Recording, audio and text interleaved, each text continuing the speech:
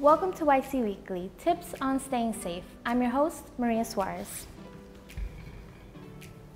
As we get older, the saying, "don't talk to strangers," becomes easily brushed aside. But how else are we going to make friends and network and become blossoming flowers? However, no matter how old we are, informing ourselves of staying safe should not be dismissed. For self-defense or hunting purposes, some states make it easy for you to purchase firearms without a permit or license, but some states like New York make it difficult for you to do so.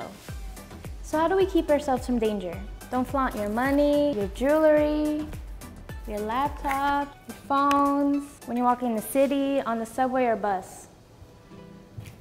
According to FBI numbers, in 2016, 1,248,185 crimes occurred nationwide, and 130,603 were rape.